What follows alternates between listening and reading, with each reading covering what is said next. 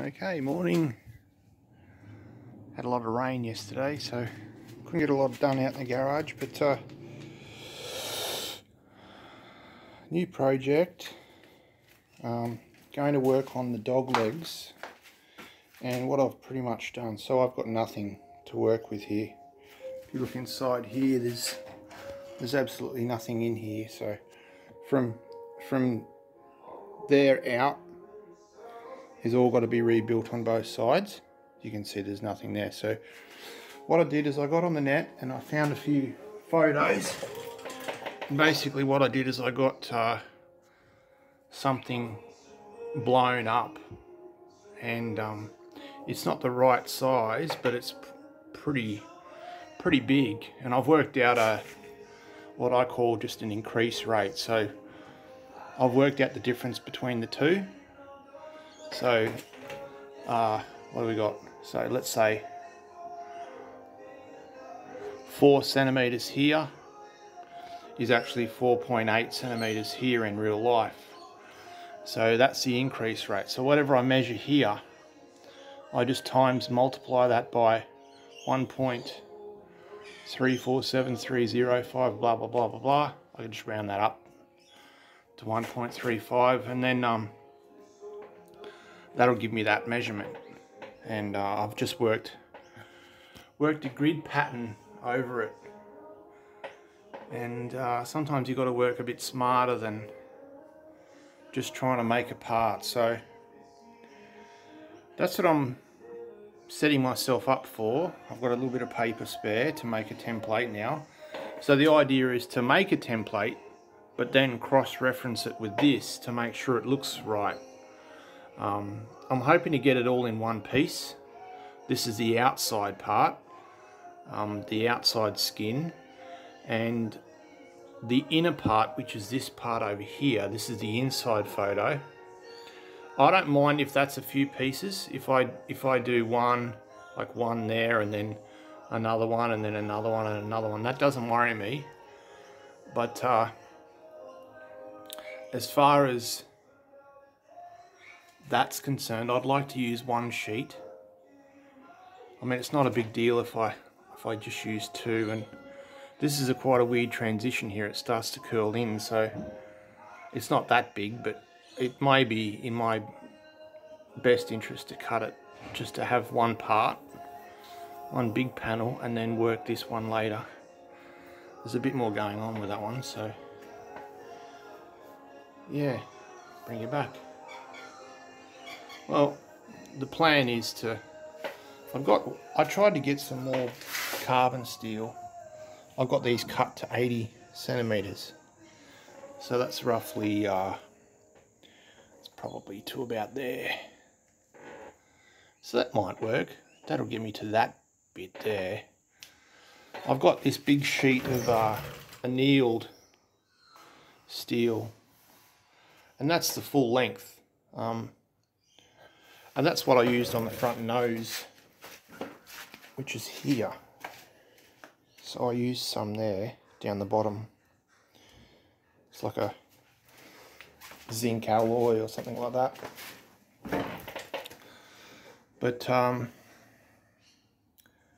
just work my way through it now and create a pattern. So the idea is to create a paper pattern on the bus that's reversible, so I can get the other side as well, and then I'll just make 2 of each part that I need to replicate here.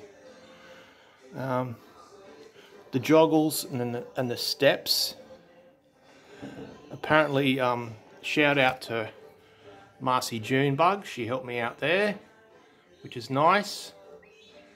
And also Hand-Built Bob threw in some stuff for me as well. He's got a great channel. Really cool stuff there. You guys should check it out. My bead roller doesn't have a 1 centimeter step die, so I may go out and buy some 1 centimeter bar stock, solid bar stock, and what I'll do is I'll form it to this shape. Well, actually I'll form it to the bottom of the door. That transition there, wrap it around, And then when I make my panel, this panel here, I'll be able to wrap it around that. Not sure how I'm going to go there. I've had a few thoughts. Apparently these original door skins, or the dogleg skin wrapped around, and it was only stitch welded, spot welded along the top. It wasn't a one piece all the way through. I've seen photos of original combis from this era, and that's how they are. So I think they changed that in 1958. I could be wrong. There seems to be a lot of different information out there. So, and I'm in Australia too, so it's different than the US. This bus doesn't have indicators on the front, or bullet lights, whatever you want to call it. It's got the trafficators. So the year that I say it is not going to be the same as in Europe or the USA. So this is a very early framed bus, and you can see by the vents at the back, the fact that it doesn't have a fuel gauge, and it has semaphores, and just a few other bits and pieces that I've found out over time. But anyway, I'll continue with this and keep moving forward. I'd like to be able to get some sort of plans drawn up in the next few hours. It's going to be quite hot here today again, so, and it's my day off. So anyway, bring it back. Alright, so back again, and what I've learned is the photo must have been in like a fisheye view. So although it's good here, the measurements are good here and along this flat section, as it curls around, I'm losing my ability to work out exactly where the brake is, the increase rate. So the increase rate here, this is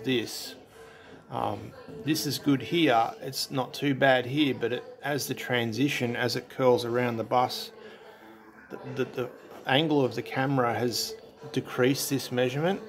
So I've found that I've had to change the rate at which I inflate this measurement. But a little bit of guesswork, and I think I've got there. I was missing the bottom of the door, so I've had to make up a door, and I know it's probably not exactly right, but I don't think it's going to matter that much, because I'll be making both to fit both, so it will be good for the eye. So I've got extra down here. I've just left a heap more down there and followed this around. There's a little bit there I'll have to add on, but it comes around, and if you look at this one and you look at that one, they look very similar. I'll turn it that way. And down here it kicks along and it gets slightly smaller, and then that'll be the transition into this pillar. So there's a lot more work going on down here, but getting this template done is a big step for me here, because I don't have anything to work with. So it's, you know, looking at numbers and looking at funny pictures and trying to work it out. So I feel like the guys in Independence Day, when they were trying to rebuild the spaceship, although it's just a rusty old bus. But I'm sort of reversing engineering what's here and getting what I need. So I'll be able to make a template from that. I'll cut it away and draw it out, and I haven't got any of the flanges on this, so I'll have to add all of that thickness and see how I go. I'll make one up and sit it on the bus and just see how it looks, and I'll be able to tune it up from there. I don't like to waste steel. Normally what you would do is make one out of steel, just the template, so just this part. You would use a sheet of steel, cut it out exact, and then fit it up, and then that would be your template. But I don't like to waste, so I just use the paper and I try and get it in the first the first go. So anyway, bring it back. Okay, back again. So what I've done is basically split the template that I took off of here, which is this big pile of whatever you want to call it, and laid it down obviously on the sheet of steel. And what I'm trying to show you here is what I do to make sure these patterns come out nice, because this is just a bit of floppy paper. And anyway, I've got this one.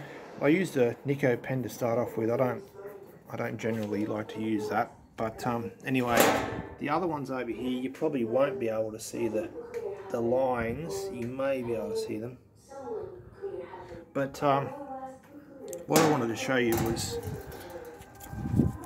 when I'm making these templates, I have a razor blade and I tape it down, and you can just see that this area here, there's a little bit of paper hanging off, so it makes the curve not right. Even though I've tried my best, I come along with these straight sections here, and I put a ruler down, and then I run the razor blade and I cut a nice crisp line. And then also what I do here is I'll just come in and I'll just trim that little bit of junk off there. I won't do it one-handed, but basically I trim up the line on the steel with the razor blade, like bits like that. You see how they're a bit uneven? If you used a Sharpie pen or something and went there, you'd end up, you know, ×2, you may end up 3 mils out. So I get a really crisp line, and if you look under here, you can see that that line is really crisp. And then what I use is my dividers. I got this distance in here, and then I added just a tiny little bit, because you lose a little bit when you fold. So I use these and I ran around the template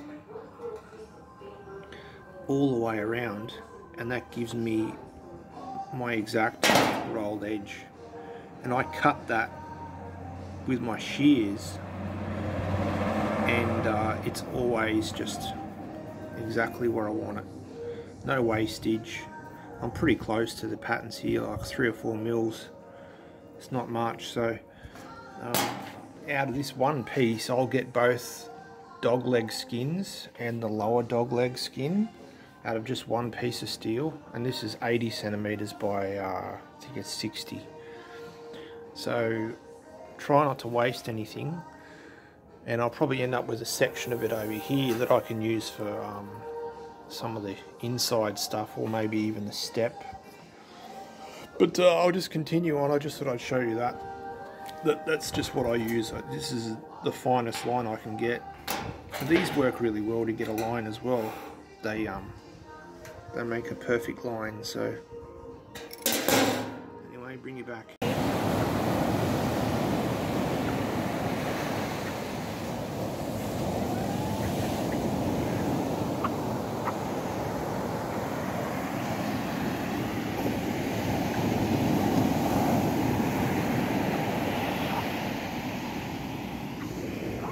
Go.